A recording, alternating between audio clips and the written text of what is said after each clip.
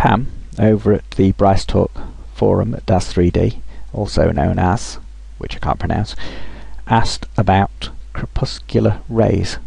Well, after I'd looked at the meaning of crepuscular and seen her example, we're talking about these rays that are getting trapped either by particles or by the moisture in the air and creating these beams. And she wanted to know how you could create that effect in Bryce so the actual shadows truly match the rays. In other words, that the thing that was generating the shadows, in that case the trees, were generating the rays and not just adding an effect that was sort of a streaming ray effect, which you can do, but it's just an effect of streaming rays and doesn't relate to what's in the scene. You just make it look like it lines up. So I thought, to create this I'm going to need some trees, so I'll use some of these special trees. Let's see, we'll use this one, special cedar. Okay, and I'm going to need a few of these for the camera to look through, so I'll just copy and paste and scale and whatnot. I'm sure this could be done with Instinct Sync if I could come to terms with the interface and it didn't define me at every step. Right, I shall group those and copy and paste, so to create some more, rotate around. It's just to create something to break the light up, or to, to give that impression anyway, which is what we're going for. So I'll put some off to one side here. Right, there's a few trees. I'm going to reposition the camera off to one side, rotate it round, and try and get the sun so it's going to shine through these trees. So I'm going to get a bit closer and drop the camera. I've lost one off to one side, I can see, which would be a bit of a waste. Unfortunately, trees do tend to slow Bryce down a bit, so it's not off to a good start really if we're already slowing things down, and I've already said that I think that's going to be a slow effect, so oh well, we'll see. Oh, I suppose with that borne in mind, I'll alter the document setup and change the resolution of the document so it'll render a bit faster. Right, some of those trees are floating in the air, which is irritating, so I'll try and stretch them so they go into the ground a bit. So after all, it's just for something to chop the light up, which is what I'm aiming for, so I'll make them a bit taller. Okay, so the sun needs to be somewhere back here so that it will hide it there. So if we go into the sky and fog, hold Control and Alt and double click on the roller ball, and then I can click in the wireframe holding Control and Alt, and that'll place that little cross in the wireframe that creates the position of the sun. So I've placed the sun there behind that top of that tree, and now I'm going to add a sphere, and to that sphere in the material lab I'm going to add this fog material that Dan Whiteside showed us. So look at the specifics of this. It's volumetric material. These are white. We've got 100% diffusion, 0 ambience, 0 specularity, 1 base density, 75 fuzzy factor. We need higher quality to get this effect to work, so I'll turn the quality up to 80, and we also need receive shadows only, basic shading, everything else apart from use sky integration, which is not going to be a factor in this, I don't think. And then take that sphere and wrap it around the bits where you want the effect.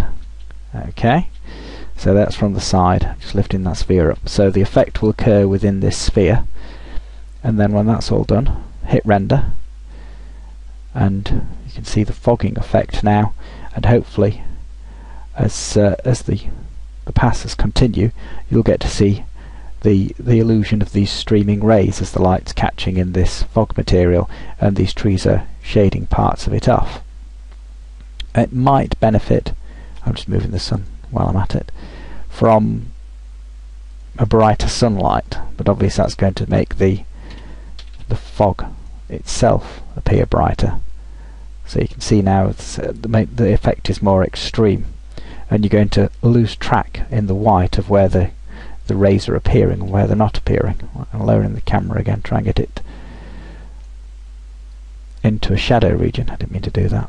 Where we can see the rays arriving through the canopy. I'll try 150 on the diffuse and shift the sun around again. I'll use the double click option there, because they're only really going to show up very well in the shadow regions, so you need some shadow for them to show up.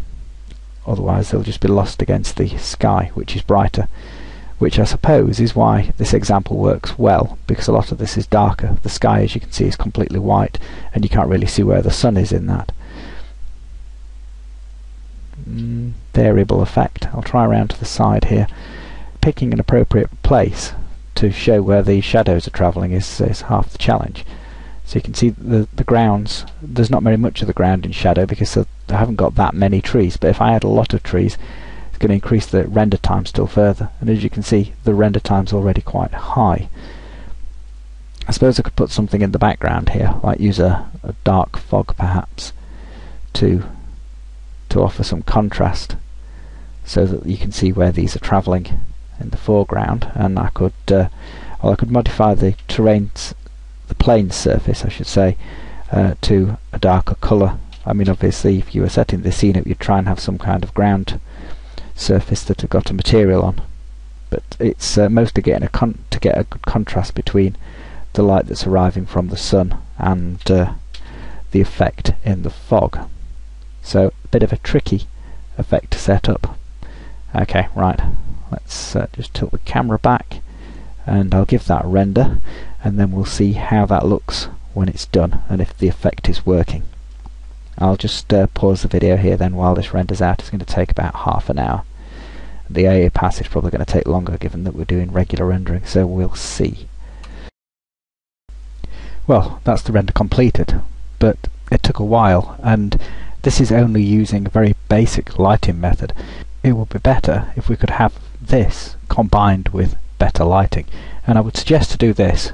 The way to go about it would be to turn everything in the scene except for the fog, so we'll select all and then just deselect the sphere with the effect on, turn the material and reset the material and turn it to black, remembering that if you've got trees in the scene you need to select them using this control down here where there's a tree, because when you edit those you'll see that the leaf material wasn't included in that reset.